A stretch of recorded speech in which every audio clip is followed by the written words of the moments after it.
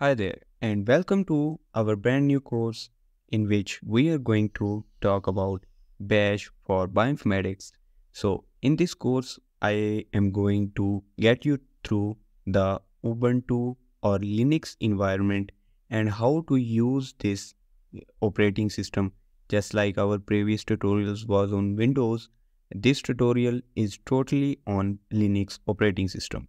So, basically, the Linux and Ubuntu system, Linux you may know as an operating system. Ubuntu is a branch of Linux that we install in our operating system. So I am using Ubuntu right now. You can easily install this on your laptops. It requires low RAM and low memory storage as well, but you can get most efficient performance from Ubuntu environment and Linux operating system as well. So I'm not going to get you through what is Linux and this kind of stuff, but first introductory video will be on why we should use Linux and what is it and why considering it an operating system is good for working on bioinformatics as well. So first of all, I'm gonna welcome you to this course by using terminal.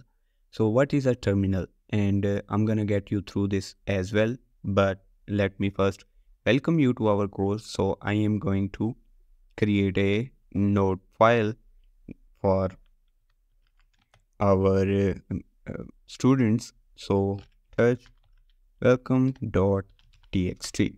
After that, I'm going to edit a file which is welcome.txt, and I'm gonna welcome all my students to this course for learning Bash for bioinformatics. So now I'm going to save the file and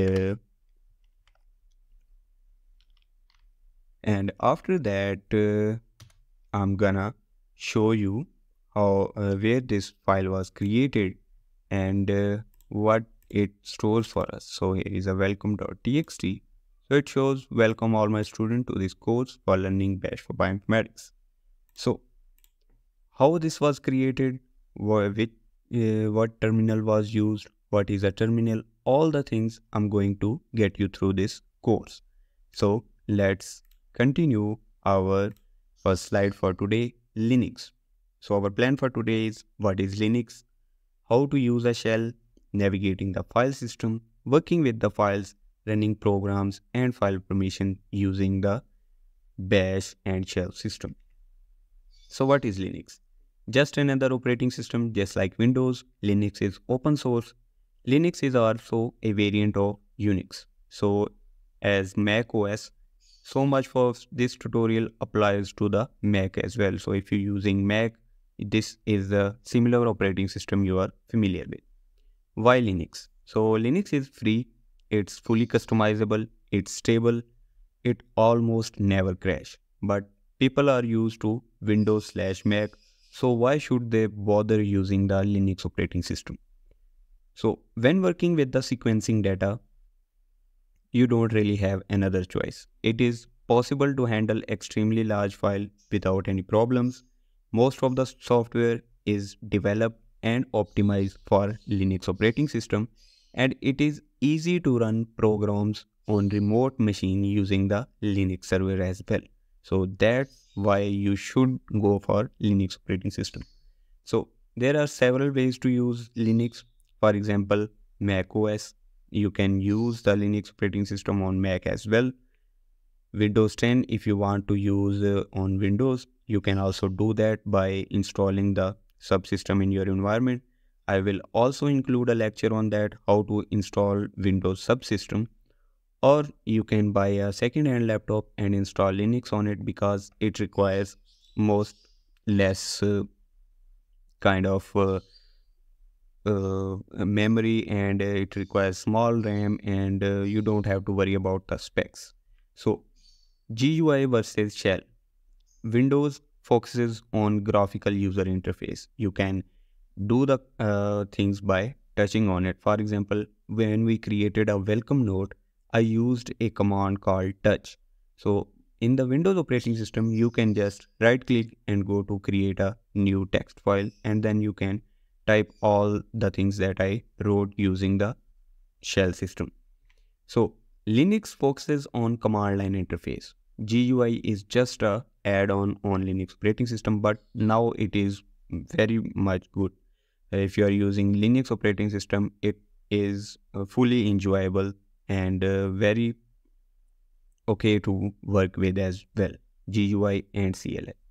So GUI versus shell. You show the hidden files in operating system. You can just type in this command that you are seeing here. It is also interactive. So, but if you want to do this on Windows, you have to unhide the files. But on a Linux operating system, you can do this by using a terminal. For example, if we say we want to use this command, if you can see it on the screen, I'm gonna type ls a slash downloads.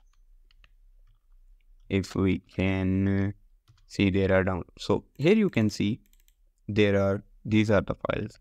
I'm gonna repeat this. So these are two files that were hidden, but when I type in this command, it is showing us the hidden files as well. But if you go to the downloads folder, you will not see any two dot things. So that's why GUI is a powerful operating system that you can use. So what exactly is a shell? So shell interprets command that user type and manages their execution. For example, when we type touch.welcome.txt, it created a file without asking any permission and it manages their execution. So the shell communicates with internal part of the operating system called kernel. The most popular shells are TCH, CHS, Coran, and Bash. Bash is used in Ubuntu operating system and Linux operating system. So different are most times, but for this tutorial, we are going with Bash because I'm using Ubuntu. So shell commands are also case sensitive. For example, if you typed where it should be a smaller alphabet and you used a larger alphabet, it will not complete its execution. For example, if I can show you here on the terminal, let's move on to the download repository. So download, the capital word is D, and I will click. Now I am in the download section. If I move back and I tried cd downloads, so there are no such file or directory in this system. So it is not catching the download file because it's case sensitive language. So if we move to the connecting a Linux or Unix operating system, you can open up a terminal. After that, you can connect using the prompt and things like that. So I'm gonna show you on my Linux operating system.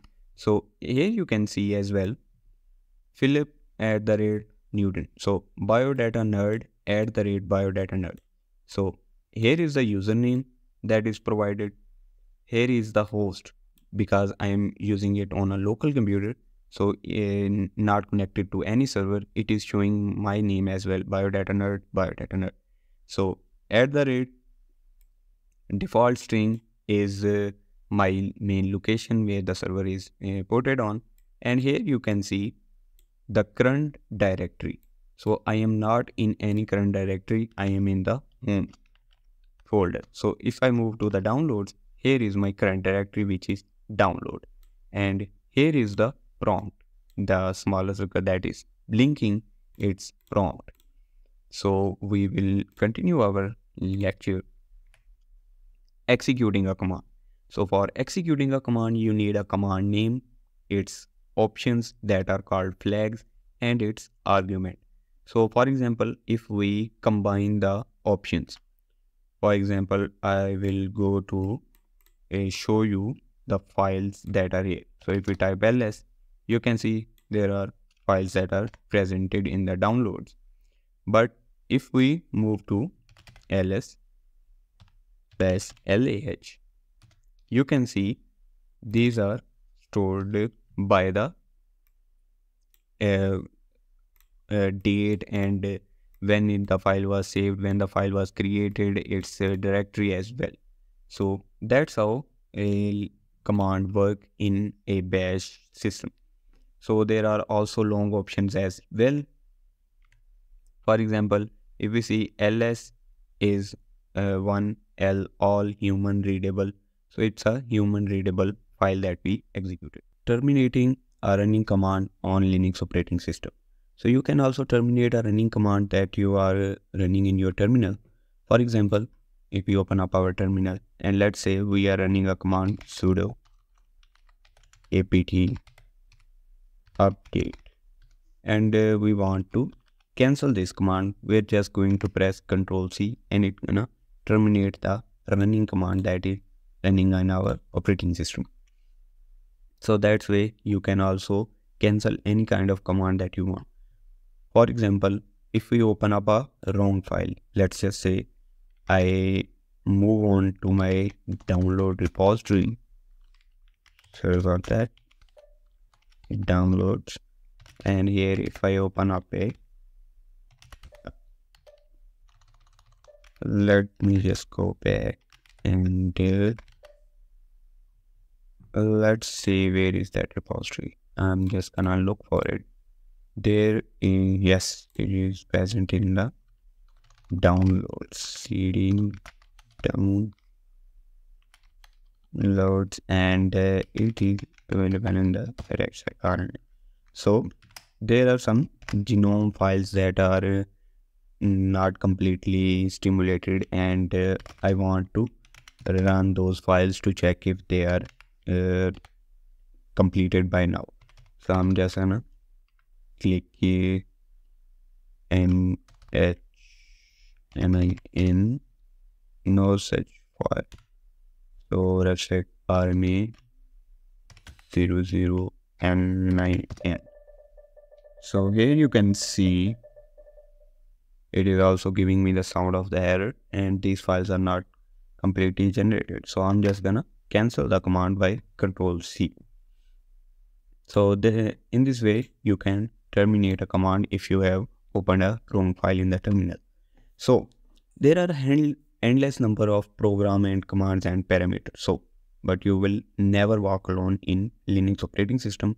Whenever you need help with a command, just type /edge or /help as a parameter, or type the main and the command name, or ask Google, it will show you.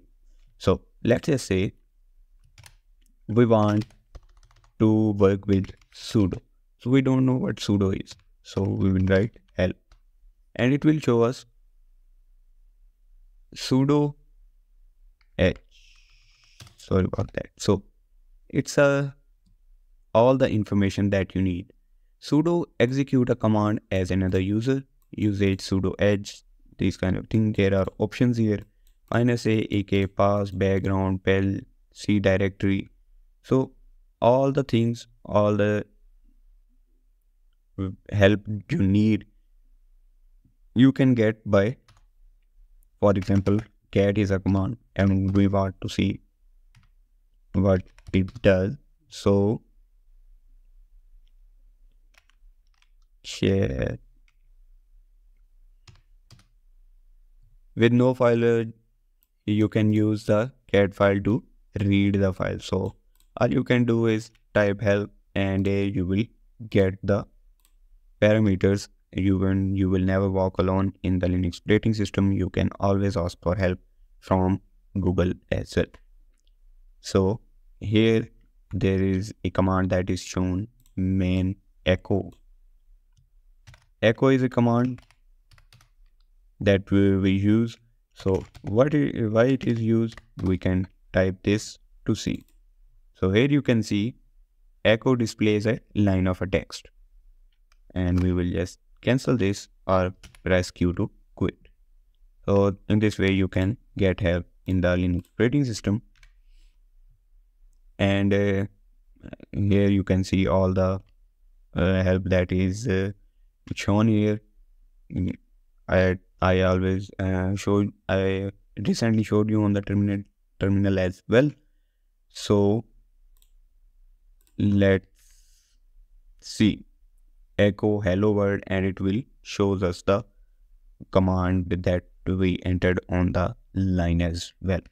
So Unix and Linux file system. Note, Unix file names are case sensitive as I already showed you, and it begin with your terminal operator, and then there is bin, extra, home, user. Home can contain many of the profiles that you created. I have created one for while, which is biodata nerd, and I also got one user which is biodata nerd. So you can create 2 or more files on the Linux operating system, and here you will show the path as slash slash John slash portfolio, which folder you want to go in. For example, if we come back to our home directory, here home, and search for the files, there is one profile called biodata nerd, and we will enter to biodata nerd. After that we will enter to downloads,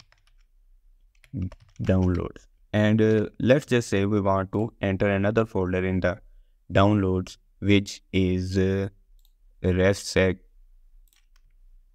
RNA-00. So we will say ref, we will paste its name, and they will cd, sorry, I didn't write the download, and here you can see we are directly in the RefSec folder. And this is how you can work on the Linux operating system. So the file names are also case sensitive, just like I told downloads with a smaller capital, it gives us the error, and when I typed in with the capital letter, then it takes us to the directory. So you have to give the absolute path. You can also check for the relative path, but there are some shortcuts. For example, you want to go to parent directory, you can use the double dot. You can go to home directory by using this call, and last directory by using the small dot.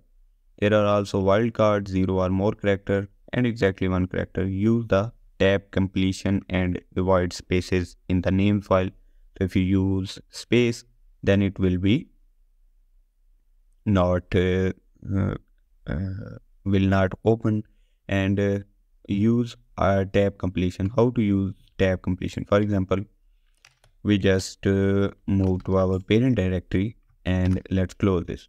So let's just say we want to move to bioinfo notebook. I'm just gonna type cd and c it, and I will press the tab button, and it will automatically take the node and will take me to the bioinfo notebook library. And in this way you can use the tab system. So in the next lecture we will be looking at the some of the commands that we use in the Linux operating system, and after that we are going to continue our session on the bioinformatics lectures and how to use the bioinformatics by using the shell. And that's it for this lecture.